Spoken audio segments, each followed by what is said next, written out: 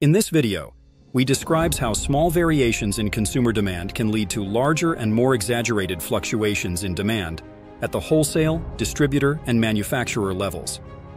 This effect results in inefficiencies like excess inventory, stockouts, and increased costs throughout the supply chain. Key causes. Predicting demand. Companies try to guess how much of their product customers will buy. This isn't easy, and getting it wrong means they might order too much or too little from their suppliers. When companies constantly adjust their orders based on these guesses, it can create a lot of chaos in ordering patterns, leading to overproduction or shortages at different times. Bunching orders together. To save money, companies often wait until they have several orders before making one large order. This strategy can reduce shipping and production costs. However, waiting to place bigger orders can make the demand seem very unpredictable. One moment there might be a high demand, and the next moment very little, which can confuse everyone involved in the supply chain. Changing prices. Companies often change prices through sales, promotions, or discounts. These price changes can make a lot more people buy the product suddenly. This temporary spike in sales might look like increased demand, but it's often just because the product is cheaper. When the promotion ends, the demand can drop just as quickly, making it hard for companies to plan what they need. Expecting shortages. When people think there won't be enough of something available, they might order more than they actually need. This happens both with businesses and customers. For example, if a retailer believes there will be a shortage of a popular product, they might order a lot more of it. This excessive ordering can exaggerate the demand, making manufacturers believe there is a higher need than there really is. Understanding these factors helps businesses figure out why their supply chains might not be working smoothly. By identifying the root causes of these fluctuations, they can take steps to make their supply chains more predictable and efficient, avoiding unnecessary costs and better meeting customer needs. Consequences. Excess inventory.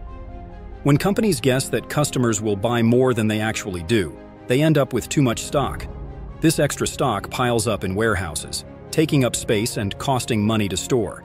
If it sits too long, it might never be sold because it could go out of style or expire. This means the company spent money making and storing things that no one buys. Stockouts. On the flip side, if a company underestimates how much their customers want, they don't have enough products to sell. This leads to stockouts, where customers come looking for something that isn't there. Not only does this mean lost sales for the company, but it also frustrates customers who might decide to shop somewhere else in the future. Increased costs. The costs related to making, storing, and moving products can swing wildly if companies aren't good at predicting demand. For example, if a company makes more products than needed, they spend too much on production and might pay more for storing the excess.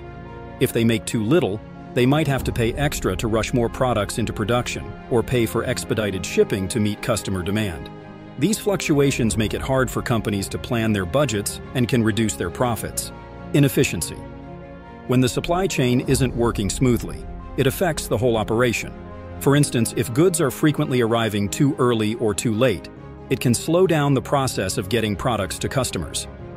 This reduces the efficiency of the supply chain, leading to wasted time and resources. Inefficiencies can also make customers unhappy if they're not getting their products when they expect them, which can hurt a company's reputation and its ability to keep customers coming back.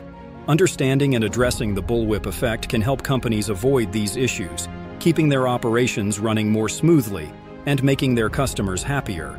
This, in turn, helps the company be more successful and competitive in the market. Mitigation strategies. Improve demand forecasting. Employ advanced analytics and use real-time data. Reduce order batching. Implement smaller, more frequent orders.